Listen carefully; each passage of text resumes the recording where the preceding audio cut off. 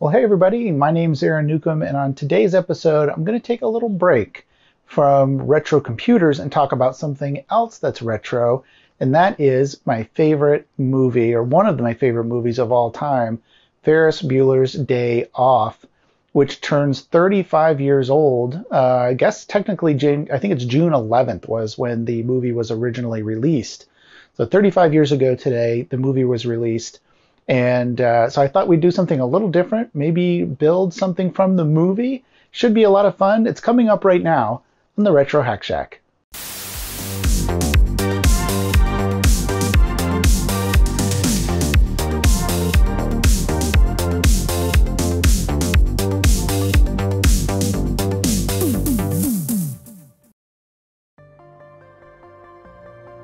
Ferris Bueller's Day Off is easily one of my favorite movies of all time. Directed by the infamous John Hughes and released on June 11, 1986, it captured so clearly the dream of every student to skip school and do something fun one last time before graduation. It came out when I was a freshman in high school, and I loved it so much that I memorized all the lines and would often quote them with my friends as we passed each other in the hall. I even took a day off myself at one point to see what kind of trouble I could get into, but all I really ended up doing was riding my bike around town wishing that my friends were with me. I even made my own soundtrack since there was no official soundtrack ever released for the movie. It had all the songs from the movie, and interspersed were lines from the movie from the different characters that appeared right around the time that the song was playing. Something DOO economics. Voodoo economics. Many people think of Ferris Bueller as one of those smart, popular kids in high school that everything just seems to go right for. But I would argue that he was also a hacker. Think about it. Ferris hacked into the school computer to change his absence record, rigged a dummy to make it look like he was still in bed, did some phone freaking. Ferris Bueller's online too.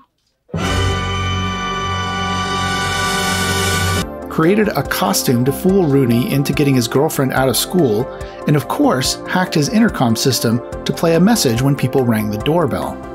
So today, I want to recreate that intercom hack using modern technology and install a similar system outside my house so that when other Ferris Bueller fans come to the door, they can experience that same nostalgia for the movie that I have. Now, I've already hacked together my own doorbell that plays random sounds when someone presses it, using a few Arduino-compatible ESP8266 modules and a small speaker. I'll go over how that works in a minute. I want to add a second device to the mix that looks and acts just like the intercom on Ferris Bueller's Day Off, so that when people walk up to my house, they have a choice of the regular hack doorbell or the new Ferris intercom doorbell. So now let's take a look at the different things I'll be using to build this project. Now, if you remember on a recent video I did, I actually took an old modem that kind of looked like Kit from Knight Rider and actually made it look more like Knight Rider and even sound like Knight Rider by using a microcontroller to light up the LEDs and also play some music. And we're going to be doing something similar to that with this project. So the first thing I needed was a box to use for the project, and I wanted it to look as much like the movie as I could. So I went with this Newtone intercom box. Now, it's not exactly the same as the one in the movie, and there's a good reason for that. I'm going to need some room to put the components inside this box.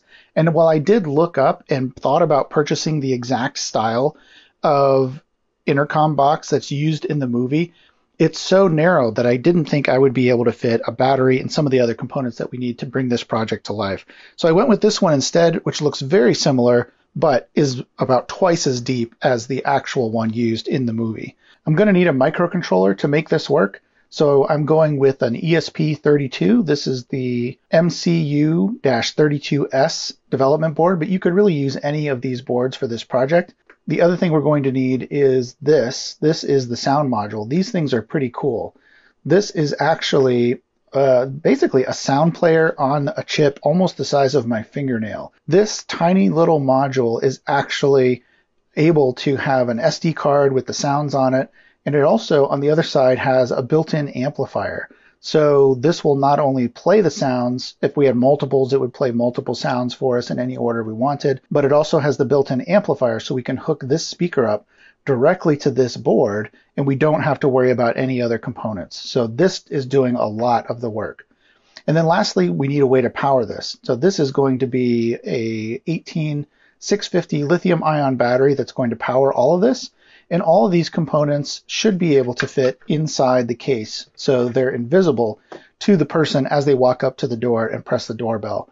That's also why I've taken the pins off of these boards. Usually these boards come with the pins installed, but I've removed the pins with my desoldering gun so that I can stack these up and make them much, much narrower. And I also don't risk shorts happening by having all of those pins kind of flapping around in the breeze. I don't have to build a special box to go around this. I'll be able to stack this up in such a way that I can fit this right inside here and save a lot of space. By coincidence, one of the nice things I discovered by doing it this way is that the power pins and the ground pins actually line up exactly by stacking these things on top of each other. So that'll make assembly a lot more easy. Now, of course, that's just the doorbell side of things or the intercom side of things. I also want to be able to notify somebody in the house that somebody is at the door. And to do that, I'll be communicating back to my existing doorbell that I've hacked together. We're going to be building something to send that information at the same time that we're playing the sound through the speaker. We'll be able to send a doorbell signal back to the doorbell unit that's on the wall, and this will play the doorbell sound so that someone will know that there's somebody at the door. So there's a sender part of this, which is on an ESP32, and there's also my existing receiver part of this, which is an ESP8266. So I'll just be reusing what I've already built. I will post the code for both of these so that if you wanted to implement this yourself, you'd be able to do it, even though I already have this part done. I was able to repurpose my existing doorbell when I built this because all of these components fit inside, and this just hangs on the wall like a normal doorbell. So it looks like a doorbell, but the guts have been completely replaced with modern microcontroller technology. In order to communicate from the ESP32 that's running the intercom to the ESP32 that's actually inside the house, I'm going to be using a protocol called ESP Now. Now you might think it would be easier simply to connect to the Wi-Fi and send commands back and forth that way, but actually there's a couple of advantages that ESP Now has over traditional Wi-Fi. The first is that there is no Wi-Fi. What I mean by that is Wi-Fi actually adds a lot of time and trouble into the process because you have to log in to the Wi-Fi, negotiate, get an IP address, and then communicate with the other device on the other side of the network. By eliminating all of those steps, you can use ESP Now and still get the advantages of a packet-based communication scheme, but without having to worry about Wi-Fi. It also offers encryption and some other things if you want to use those. Now this is going to save us a lot of time. So not only is it going to save us time from the fact that we're not using Wi-Fi, but it's also going to save us time because the protocol itself is very basic, simple, and therefore very fast. And that's important because in the end, we're going to be running this off of battery. And the quicker we can get this up and running and then shut it off again, the less battery we're going to use. Wi-Fi in particular, a Wi-Fi transceiver, actually uses a lot of power when it's on. And I don't want to have to go change the battery every week or so. I want to be able to have this thing run for at least a couple of months without me changing the battery around. So that's really important. The time element and using as little resources on this board as possible to keep the power draw down is really going to help make this last a long time in between charging up the battery. So how is this thing going to work? Well, initially, the board that's inside the intercom is going to be asleep. This is the same principle that my regular doorbell works with. It actually is in deep sleep mode most of the time in order to save as much energy as possible. So when someone comes up and presses the doorbell, that will wake up the ESP32 and that will start to run its program exactly one time through. The first thing it's going to do is use ESP Now to communicate with the other ESP32 that's inside my house, and that will trigger the doorbell so that people inside know that there's somebody at the door, no matter which doorbell the person at the door actually pressed. The second thing it's going to do is it's going to talk to the media player module, and it's going to go ahead and start playing that sound. This will actually be recorded sound from the movie that's playing Ferris Bueller's words into the speaker. Who is it? And so the person sitting at the door, who hopefully is a Ferris Bueller fan, will hear that and maybe get a chuckle. Once it's done playing that, the ESP32 in the intercom will go back to sleep and wait until someone else comes along and presses the intercom button. And once I get everything set up, I'll also measure the current draw of one of these cycles. That way I can see how long a battery might actually last before I have to change it again. Well, here's what the ESP32 board with the audio module looks like when it's all put together. It's not very neat, I know. I don't really care. No one's going to see it. I was careful to double check my connections. Everything looks to be okay. You can see here that I used a leftover lead, a nice thick sturdy one, to attach the board to ground here. And then over here I did the same thing, although it's harder to see. Right here I did the same thing with 3 volts. So the board itself is really sturdy. I can get the SD card in and out if I ever want to put additional sound files on it or anything like that. So it's pretty small and pretty compact, especially when you compare it to my previous effort, which was the doorbell itself inside the house, which looks like this. Not very compact. You know, I was just basically testing it out, and then instead of tidying everything up and making it look good, I just kind of threw it in the box because I had plenty of room to kind of let this stuff float around in there. Or actually, I did paste some of this stuff down or tape some of this stuff down to keep it from floating around. But anyway, you can see how much neater this one is than that one. And if you look in the case here, this part will just fit in right here on the bottom. And then the battery can fit. Ooh, that's a strong magnet. Ooh, that's a really strong magnet. I bet this speaker is going to be really loud. Anyway, the battery can sit, you know, on one of these sides here, and I can even glue or tape the battery holder to the inside or something like that so it doesn't come out. Wow. Okay. I think we got to try this thing out now and see how loud it is. Okay, I heard a beep. Whoop, there's the doorbell. Oh, that's awesome. It's pretty loud, too. Oh, I'm sorry. I can't come to the door right now. I'm afraid that in my weakened condition, I could take a nasty spill down the stairs and subject myself to further school absences. That's awesome. You can reach my parents at their places of business. Thank you for stopping by. I appreciate your concern for my well-being. Have a nice day. That's so loud. I think I may have woken some people up upstairs. Okay, but now I can see by the LEDs that this is in sleep mode. Actually, I might want to take that LED off because that LED is going to be sucking juice while this is in sleep mode. So that might be something I want to take off to reduce some power. But anyway, let's just see if the wake up function works by pressing this button. Sure enough, it works just fine. Well, unfortunately, my meter wasn't working, so I had to break out this USB power beater by Drock. It's something I use occasionally, and the display isn't working very well on it. Anyway, in idle, I'm measuring 0.02 amps or 20 milliamps. And when this is turned on, it's peaking at about 40 milliamps, and that goes on for like, I don't know, a minute or something like that, only when the button is pressed. So most of the time, this thing is going to draw 20 milliamps. So I'm actually going to desolder the red LED and see if I can get that a little bit lower.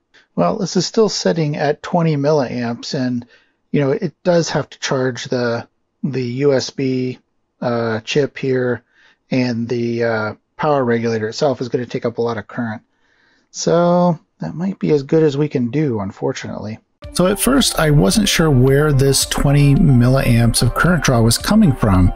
And 20 milliamps might not seem like a lot, but let's put that into context of the battery that I'm currently looking at using in this project. So just to put that in perspective, if we take a look at the battery I want to use in this project, which advertises itself as a 5,000 milliamp hour battery, and we divide that by 20 milliamps, you can see that this battery will only last 250 hours. So we divide that by 24, you can see that I'm going to have to change the battery on this every 10 days just with 20 milliamp hour draw. So that's not going to work. I don't want to do that. And sure enough, when I look at the manual, I figured out where the 20 milliamps was coming from, and that is the media player module that I'm using. So it says right here, the standby current is 20 milliamps, and that's exactly what we're seeing. So even if I take out everything else, go down to bare bones, I'm still going to have to draw 20 milliamp hours to keep that media module going all the time and ready to play some sound. So one way to solve this is to use yet another microcontroller to control the power by means of a MOSFET or a relay. In other words, the other microcontroller would just turn the power on long enough for this device to play its sound, and then that could go into a deep sleep mode and shut off the MOSFET or relay, so shutting off the power to everything else. That would be one way to solve this, and it would be kind of interesting. You can see here that the AT-Tiny85 microcontroller, for example, when it is put to sleep, only draws around 5 microamps at 3.3 volts. So it is really, really low power device when you put it in sleep mode. So just to compare that to the other calculation that we did, if I take the same milliamp hour battery and then divide that by 5 microvolts, you can see that this will actually last 1,000,000 hours if we were to do it that way. Of course, it doesn't include the actual time when the sound is playing, but that only plays for like a minute at a time. It's not like everyone's going to be coming up using this intercom all the time. So, I think that's a pretty good budget. If we divide that by 24 hours, you can see that that will last around 41,000 days. So not bad. So now I'm faced with a choice. Do I keep the battery and try to do a complicated workaround with multiple microcontrollers that might be difficult for some people to implement? Or do I keep this a little bit easier and allow people that maybe know a little bit about microcontrollers to be able to implement this on their own? I think that's the route I'm going to go down. After all, this is about recreating that experience of the intercom, and it's not really about trying to get a very long running project off of a single battery. That would be something for another project maybe. And if you want to see something like that, just let me know by leaving a comment down below. So in order to power this thing, I want to use my original doorbell transformer, and that's about a 12 volt AC transformer. That means that I'm going to need to regulate that power down to 5 volts DC in order to run this board. So to do that, I went to my project bin and pulled out this old board that already has space for a full bridge rectifier and a 5 volt linear regulator to get the job done. It's always nice to reuse projects like this when you can. And here's a look at the case with all the parts fitted inside. I'll use a little bit of adhesive to hold down all the parts to the sides of the intercom. Now it's time to actually mount the intercom to the wall. So I picked out a spot next to the front door and then went around to the garage, which just happened to be on the other side of this wall. And of course, in my cluttered garage, you can see the power supply over there. And then over here, right behind the water heater, is about where I need to mount that intercom box. So after checking for studs behind this wall here, I went ahead and did the drilling, even though I was a little bit concerned about water pipes and hitting the water heater. I ended up using a fairly long drill bit, so I just left it in after I had broken through to the other side so I could find the hole easier. And you can see how close I came to hitting the water heater. I guess I dodged a bullet on that one. But one thing I did was I used some tape to tie the wire I wanted to feed through the hole to the end of the drill bit. It's a little tip I learned while I was working as a business telephone technician. Then I can just pull the drill bit out through the hole and it brings the cable along with it, so no worrying about fishing that thing through. Then I can just tie a little knot in it so it doesn't slip back through to the other side. After securing the mounting bracket with some anchors and some screws, I could finally connect up the wires, and this thing is finally ready to test.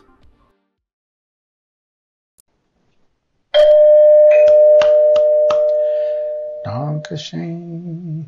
Who is it? It's Aaron Newcomb, Ferris. I'd like to have a word with you. Oh, I'm sorry. I can't come to the door right now. I'm afraid that in my weakened condition, I could take a nasty spill down the stairs and subject myself to further school absences. Save it, Ferris. Get down here. You can reach my parents at their places of business. Thank you for stopping by. I appreciate your concern for my well-being. I'm not leaving until you agree to be on the Retro Hack Shack. Have a nice day. There's a lot of houses in my neighborhood that actually have these intercom boxes, and they're still using them today. So to avoid any confusion, I went ahead and put a sign up just so people knew that if they were fans of Ferris Bueller, they could hit this button to get a special greeting. Well, the new Ferris Bueller doorbell / intercom system is installed, and I think it's great. I've been wanting to do this actually for a few years now, and it just shows what you can do by reusing some of the tricks you learn along the way. By using a microcontroller and a little sound player, you know, I've been able to build, even just on this channel, 3 or 4 different projects. I think 3 projects now using basically that same combination, and lots of other stuff around the house too. I use it mostly to bring things to life, or to kind of use as building a prop, or to make something do something, like the doorbell today. Bring that to life, make it play a sound that it never would have played on its own, and have a little fun along the way. I hope you enjoyed that. I hope you learned something. I hope you try to build this yourself. I will post all of the scripts and programs that I used, links to where to buy stuff or where I found stuff if they exist. I'll post that in the description below so that you can build this yourself if you want to. I will say it's not necessarily for beginners. ESP now is a little bit of a higher learning curve. But hey, don't let that stop you. If you want to jump into this project and make it come to life, go do it. You can do it if you try hard enough. The resources are out there on the web. If you like this video, go ahead and hit the like button, subscribe to the channel, or become a patron. That would really help me buy some much needed equipment that I need for the channel. Until next time, thanks for watching.